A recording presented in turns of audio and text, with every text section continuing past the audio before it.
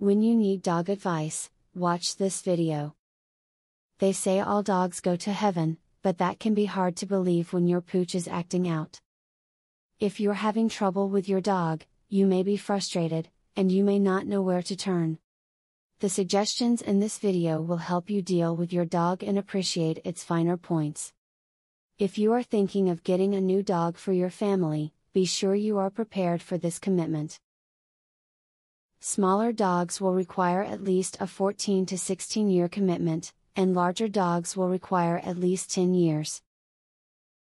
If you are not prepared to own the dog for its entire life, then do not choose a dog as a pet. Your pet needs vaccinations, much in the same way that your baby does.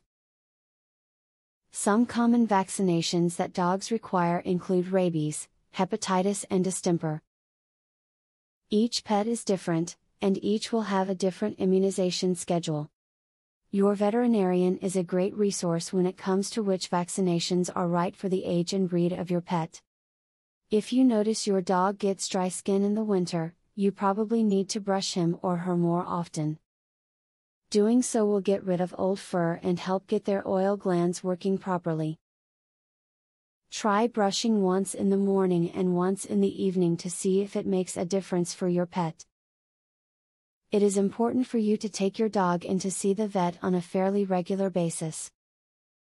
Just like humans, dogs can develop health problems like toothaches, arthritis and weight gain. Do not wait until you think your dog is sick before taking him in to be seen. Avoid buying your dog bargain-based food. Cheap brands usually contain preservatives such as sodium and other additives that can be dangerous for your dog's health. Try using animal advocacy groups or consumer awareness to get a list of great dog foods that have high professional recommendations. You will see a difference in your dog's activity level and general happiness when you feed him good food. Respect your pet. When out on a walk, do not force your dog to interact with other people or animals if he does not want to. There is a reason why your dog may not want to get too close, and it is important that you listen to him.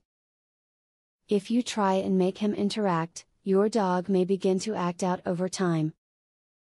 There are so many amazing aspects of being a dog owner, and you should be able to appreciate all of them.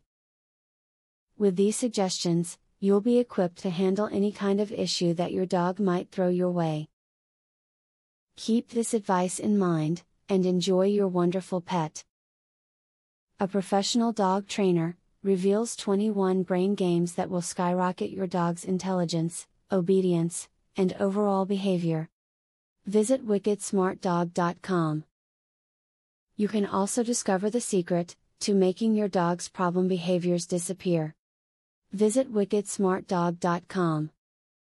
Or, do you want to learn how to teach your dog to play the piano? How amazing would that be? Please visit wickedsmartdog.com to learn this and more. Link in the description.